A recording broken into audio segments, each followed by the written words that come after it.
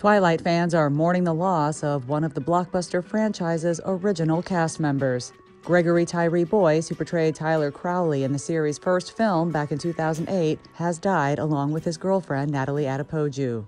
The couple was pronounced dead on May 13th, the Las Vegas medical examiner confirmed to multiple outlets. Gregory was just 30 years old, Natalie reportedly 27.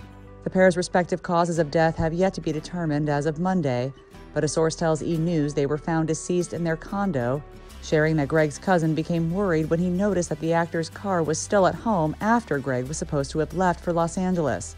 According to E!'s source, the cousin went to check on Greg and discovered him and Natalie. Gregory had one post-Twilight acting credit on his IMDb page, but had apparently been pursuing a career in the culinary world. His mother spoke out on her devastating loss in an unverified public Facebook post over the weekend, sharing that her son was working on a wings business with Natalie, writing in part, "I'm sick without you. I'm torn, I'm lost, I'm in pain. I'd text you or call you when I was broken or worried about something, and you'd tell me, 'Ma, I got you. We'll get through this together.'" In December, Gregory celebrated his 30th birthday with a personal message on his unverified Instagram page, revealing how he didn't always expect to make it to the milestone age, but had since found a new sense of hope, writing, "At one point, I didn't think I would make it to see 30 years old.